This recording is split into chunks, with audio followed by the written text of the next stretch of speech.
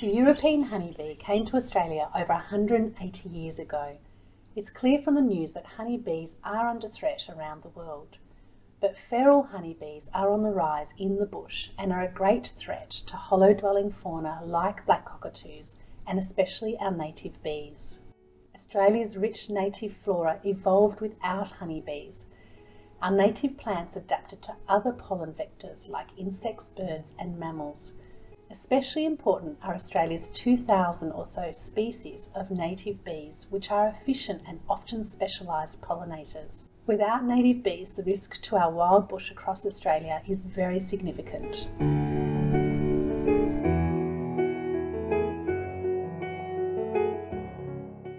Frank Shadforth, owner of Seven Emu Pastoral Station, asked the Environment Centre NT to come and have a look at this land.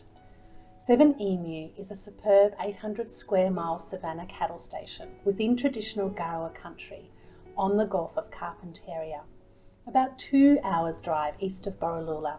We travelled to Seven Emu in May 2018. Frank has seen changes on his country over the past 20 years and they are accelerating. He has witnessed a big drop in native bees on Seven Emu and he feels the invasive and aggressive feral honeybees are to blame. Having been born traditionally on the banks of a creek on this land, Frank knows this place intimately. Welcome to Seven Emu Station, a place of great beauty, history and native culture that goes back many, many thousands of years.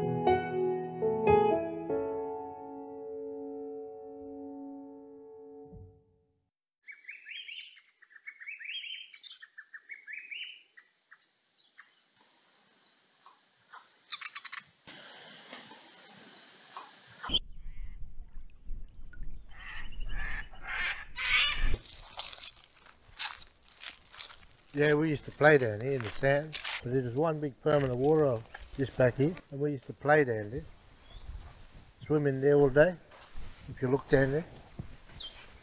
And there were traditional people living? Yeah, both sides of this bank, all the way down for about 1 kilometre, and just up around the bend there, that's where I was born, in the creek. Hello, I'm Frank Shadforth, owner of Seven Emu Station.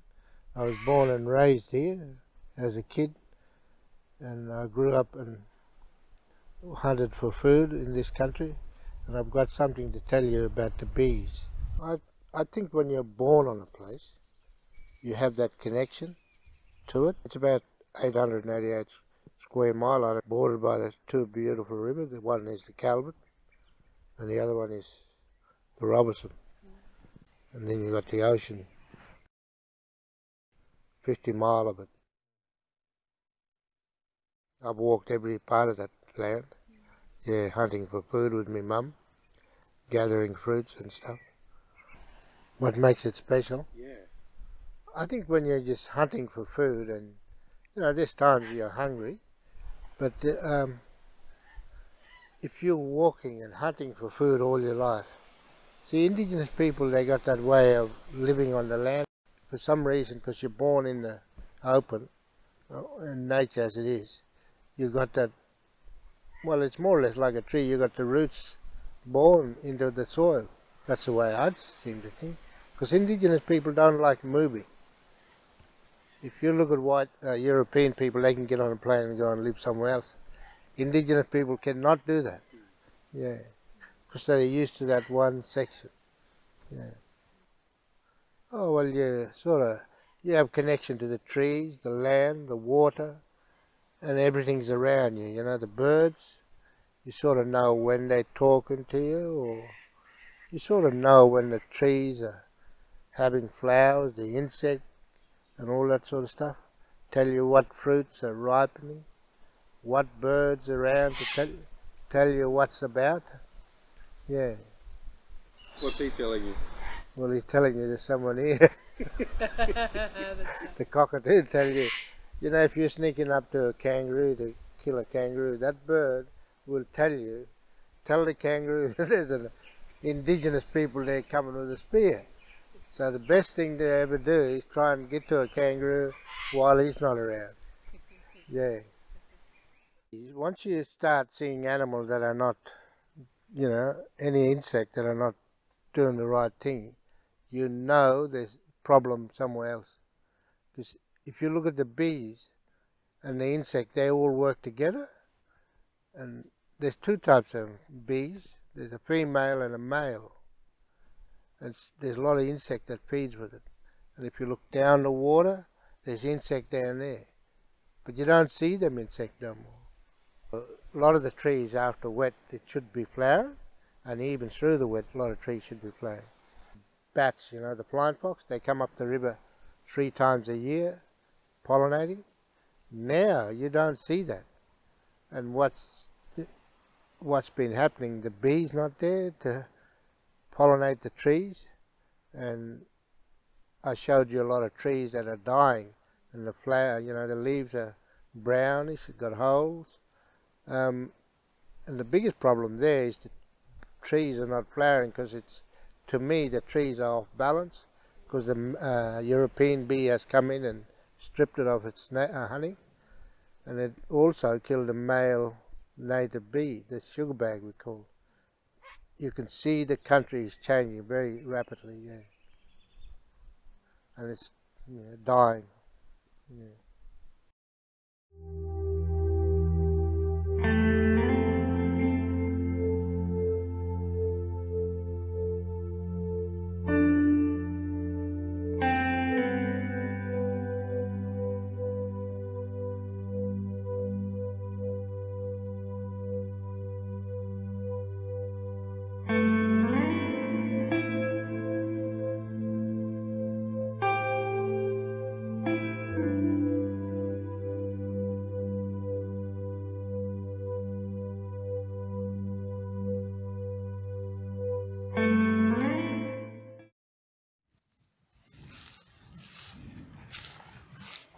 See, there's some flowering over there. See there? But there also should be bird on those flowers, if there was nectar on. That's how you tell if it's good honey. Birds, well, they're not here as much as they should be, like the galahs, the cockatoo, the black cockatoo. Yeah. The white cockatoo. Like this time of the morning they should be screeching out. Yeah. You can see straight through them. Yeah. You see this tea tree? Yeah. You see this, we call it mulga tree. That should be flowering. It should be really thick and shady, but you can see there's a lot of dry limbs on. Yeah. Same as that gum tree. If you look around, yeah, you can see all those trees, leaves. Yeah. One time ago you could not see through there. Yep. Yeah. Because people was hunting as well, and harvesting food, but now it's all gone away. Yeah. Because we're not looking after the land. In other words, Indigenous people was a gardener to the land. Yeah, you should have a bit of honey on there. If the native bee was doing it, you'd have honey there. Bit of honey off this, yeah, flower. Yeah. But because of the European, that's what's happening.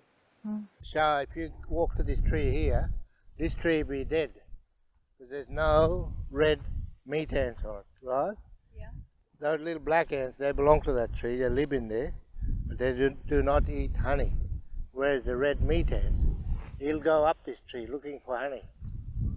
And you can see there's nothing there. Even on the flowers, there's no bird or insect on it. Yeah. Like the red meat ants eat sugar, get into sugar bowls, but they will not climb there because they know there's no nectar there. Yeah. Whereas the other tree has, yeah.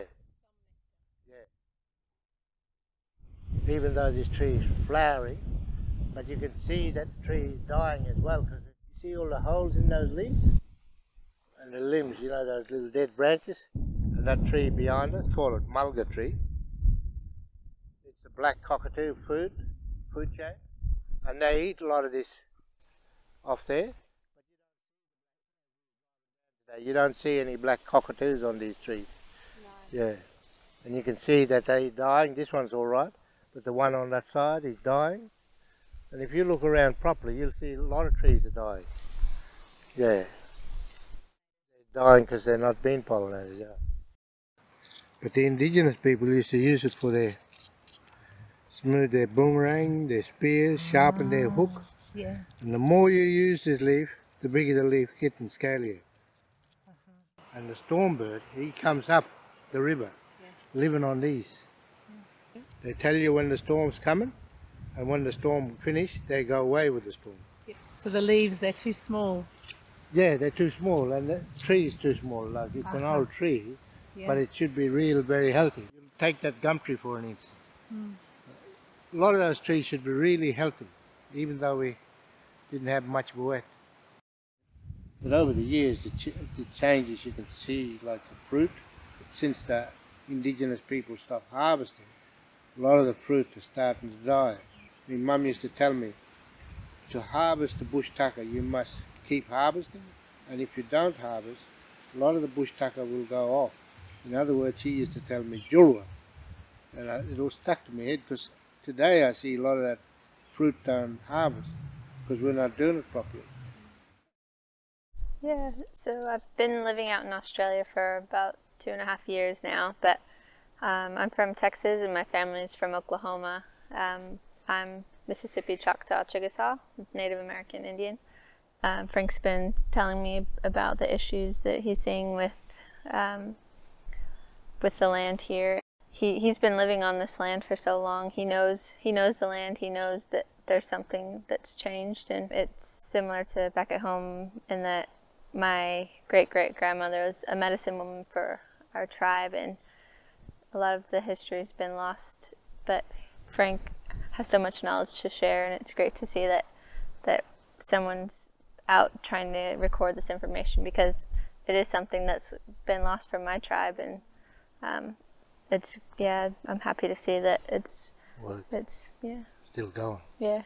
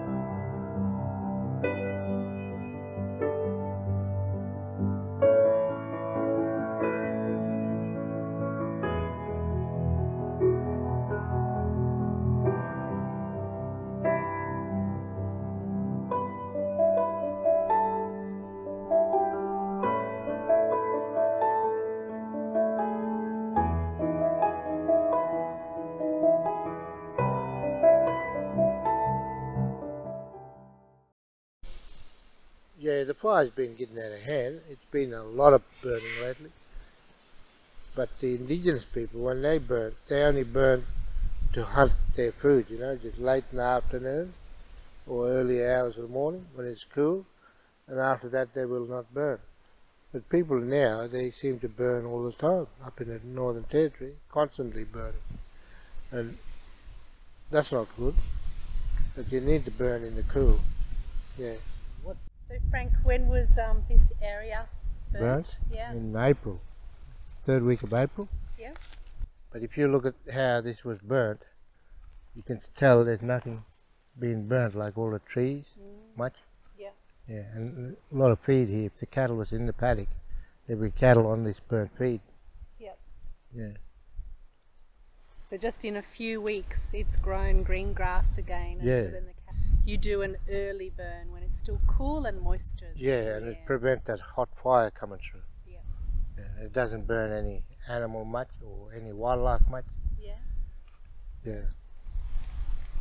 And yeah, you look into the distance there and you can see it's quite green. That's what we call patch burning. Patch burning. Yeah, and it's better to do it with horses if you're on a horse, Oh, yeah. because you know where to burn and what to burn, and what. That's why they had old fellas they called boundary riders or fencers. They used to go out. Their job was to burn the country, and they'd burn certain places. Yeah, where cattle come on, and it's places like this they burn it, so cattle can come onto. People need to understand there is people out there, such as the Indigenous people. I don't know if there's too many left, I don't know. I don't think there is. You know, that understand the land as much as I do. And if there is, need to listen to them. Yeah. And I think the government need to put more money into that sort of stuff. Yeah. So something must, you know, has to give somewhere. Something has to go. Yeah. We can't keep doing what we do. Yeah. In Indigenous way, you have to give back to the land. And if you're not giving back to the land, you won't get nothing back. Yeah. And we're taking too much out of the land. Yeah. Science cannot beat nature.